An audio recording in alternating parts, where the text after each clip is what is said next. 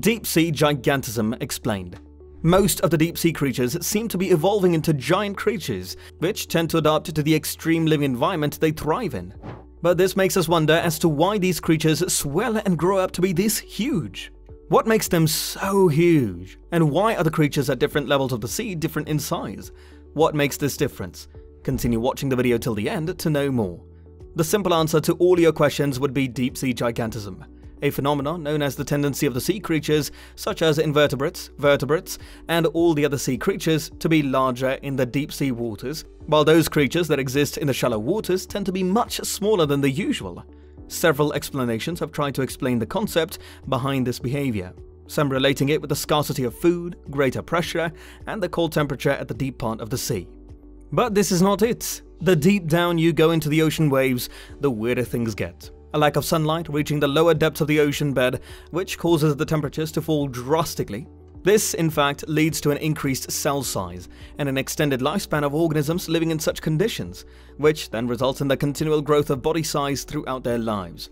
Because of a lack of oxygen at greater depths, these creatures have minimal food sources, which in turn leads to a slower metabolism rate, helping them in conserving energy.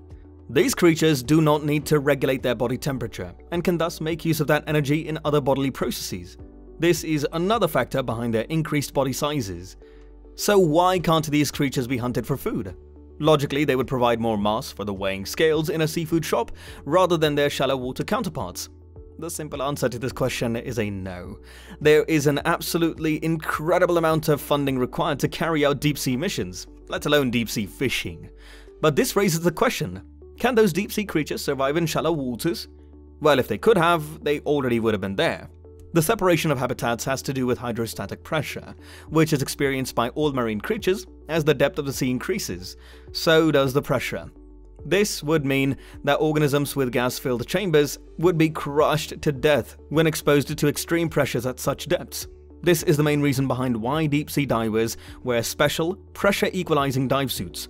In order to adapt to such great pressures, deep-sea creatures are largely water-based and have minimal or no air gaps in the body. Water, being incompressible, leaves their bodies unaffected by such great underwater pressure. However, this comes with its set of disadvantages. If these creatures were to try and ascend towards the water surface, the dissolved gases in their bloodstream would grow less soluble with decreased pressure. Bubbles would start forming in their blood vessels, known as gas embolism, which would cause their bodies to swell up and explode. Deep-sea giants are claimed to be the living proof of evolution by adaptation.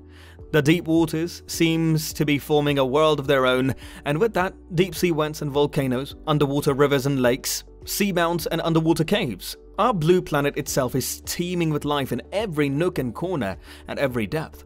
Some of the most spectacular light shows on the planet can be seen in the deepest parts of the ocean, ranging from glowing corals to lanternfish and comb jellies to barbelled dragonfishes. These creatures have taken the art of surviving in harsh conditions to the next level. It's truly amazing to just imagine how there is such a plethora of life lurking out there, in the deep waters, completely unaware of each other's existence.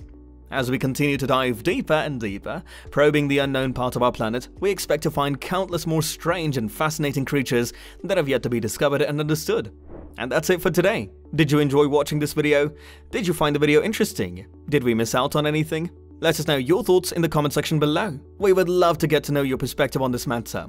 Let's discuss these in yet another video, so stay tuned. Well, that's it for today's video. We hope you've enjoyed watching it. If you've liked the video, then do make sure to smash the like button and hit the subscribe button too. Don't forget to press the bell icon to never miss another update from our channel. With that being said, let's meet in another one of such awesome videos. Until then, see ya.